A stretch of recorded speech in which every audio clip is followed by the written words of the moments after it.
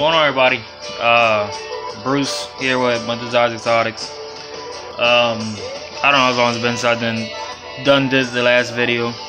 Probably 2 weeks, hopefully, not too long. I'm trying to keep track of everything, get back into the whole video making and all that.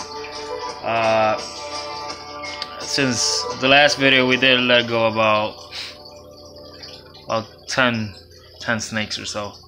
10, somewhere between 7 and 10. Yeah, I know how I am. I'm pretty sure if you've seen my old videos and you know me personally out here in Philly, you know that I'm very specific with what I like to do and what I want to do, and that's just how I am. I don't know if they're, you know, I don't know if everybody's like that, but I'm very specific with what I want to breed. Not just money wise, of course, money wise, because I still gotta feed the animals, and what's valuable, because pastels, you know, yeah, it's good to see a baby snake hatching and all that. It's awesome. It's awesome to see a baby snake hatching, even a normal.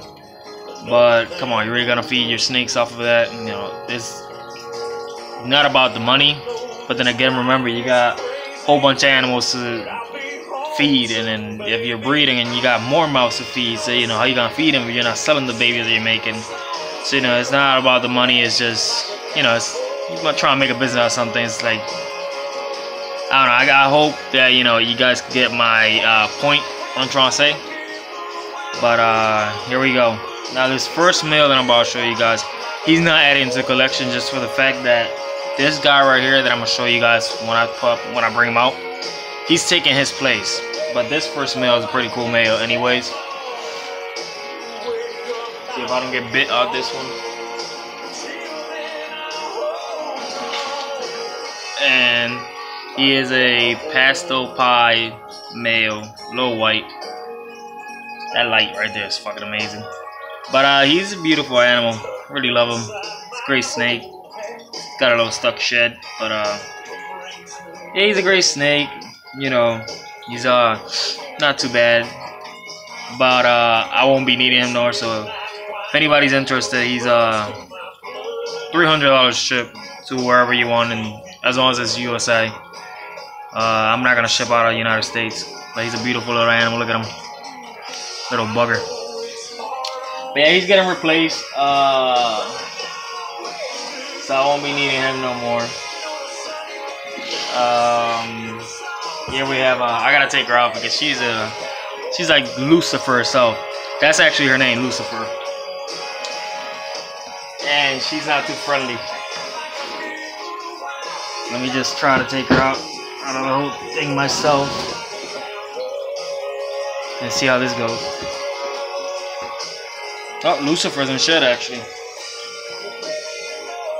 So Lucifer's not gonna be too happy about me doing this. Pink belly, she's in shed, yeah. But this is Lucifer. She laid Tiffany's first clutch of eggs ever, because Tiffany didn't used to breed until, you know, got with me, but Tiffany's first clutch, so she's not gonna be for sale, never, because this has a special place in Tiffany's heart, and she's also a heifer pie, so she's staying here with me. She probably needs some water. Got you, baby. There you go. Give me 1 second. Let me get her more water. Give me 1 second.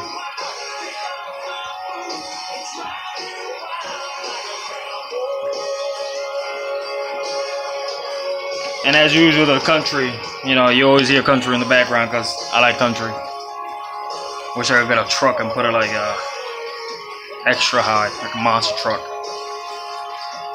Those kind of trucks you hit a deer with and you keep on going. That kind of truck. So yeah, she's a head pied. And the problem with this rack is that the person I got it from probably mismeasured the whole thing, so this one needs a lid. Great rack though. Now this little guy is taking the place for the pied, and he's gonna breed to the second one we're showing you, and it's this guy right here. You can actually see him too well, but hopefully you can. And he is a lavender albino, 100% heifer pied, and he'll be breeding to his mother too, which we got here. She produced both albinos and pies in the clutch, so proven. It's a good thing, you know. Yeah, she's proven he's gonna bring right back to her. Hopefully, I don't think he's gonna be ready this upcoming season. So next season, hopefully he has ready, and we get some dream circles, I think we call them.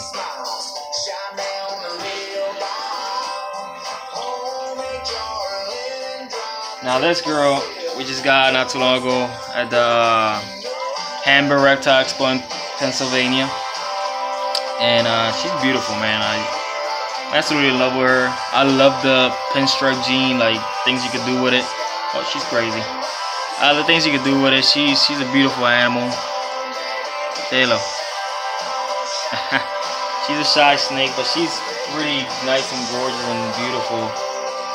And she's been breeding to the banana, which we actually sold not too long ago. So thank you, Brian, for getting that.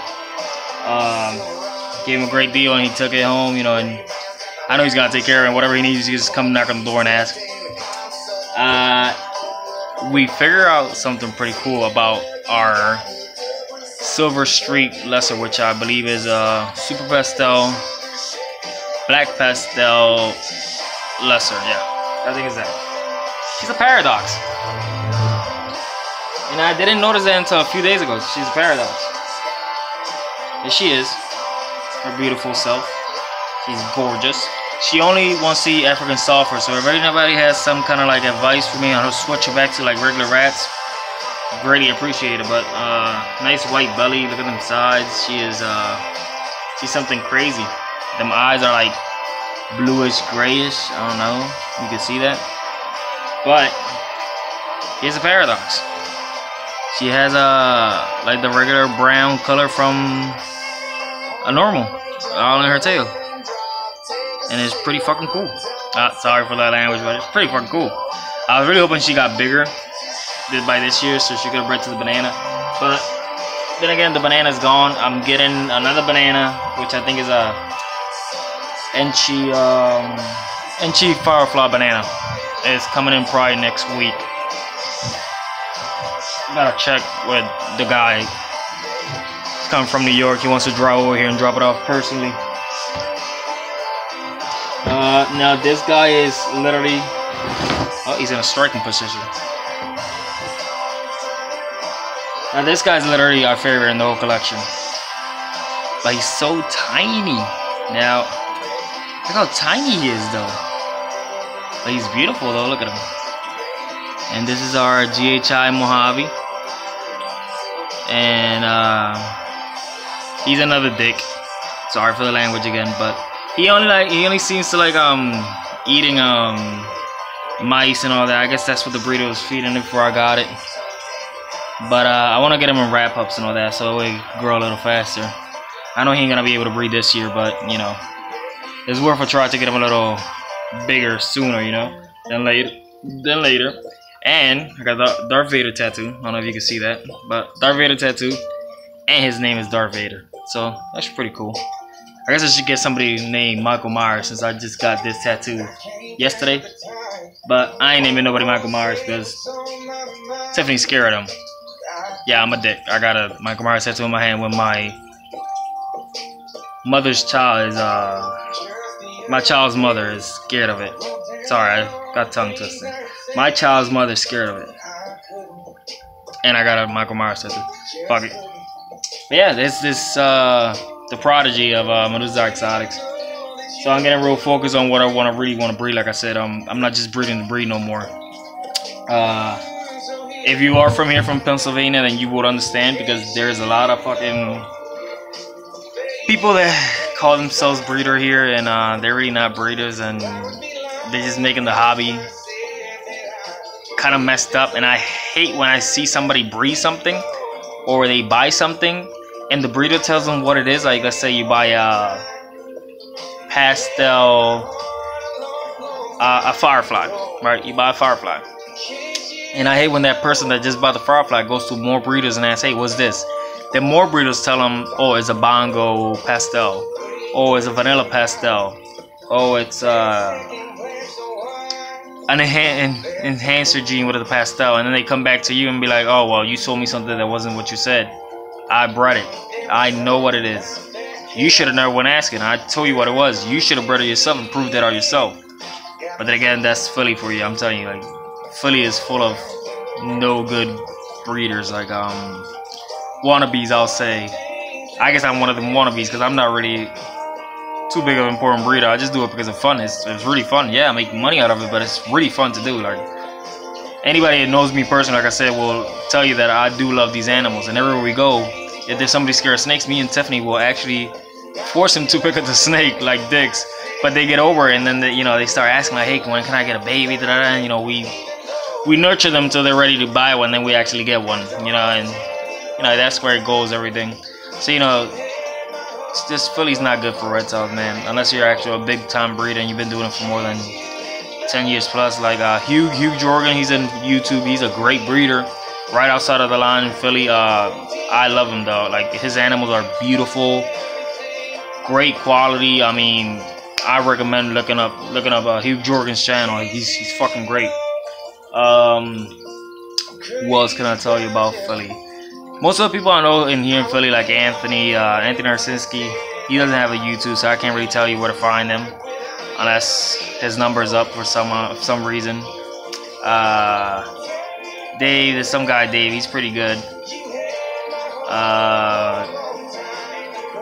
My man Frank, he used to do this and he was great at it, but kind of retired and let it down to me now. So I took Frank's place basically. So hopefully I'm doing a good job. Yeah, that's about it, brother. Now let me show you the mom to the lavender head pied.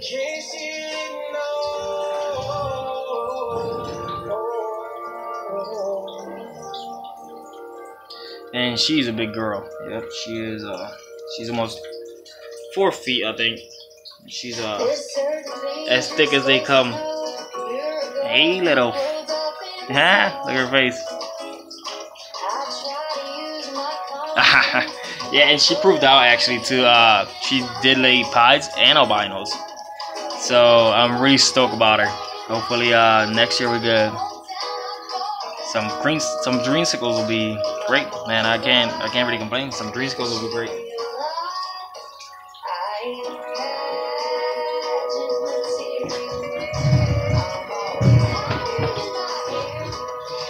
That's about it basically. It's not the same as it was probably 10, 15 years ago with the whole breeding situation with snakes. The market keeps... People say that the ball python market is going down, but I don't see it. Yeah, there's more people breeding things. So, of course, you find it easier. Like, bananas will go for like 150 when they was going for almost 20 grand when they first came out, I guess. You can see a male pie for 200 bucks. I mean, look at me. I'm selling a male breeder pie for 300 bucks. I'm pretty sure that wasn't like that a few years ago. But it is now, and it's nothing bad about it, in time, it does seem like you gotta find something new that nobody's working with and make something amazing for you to be like completely back on top of the game. But remember, it's not about the money, because those people that made them new genes that like Super Cinnamons and the people that discovered the banana and brought in the first albinos, they did it because they seen something pretty. And yeah, they seen a profit, but it's because they wanted to breed it. They loved the animal. They did it because it was something cool for them.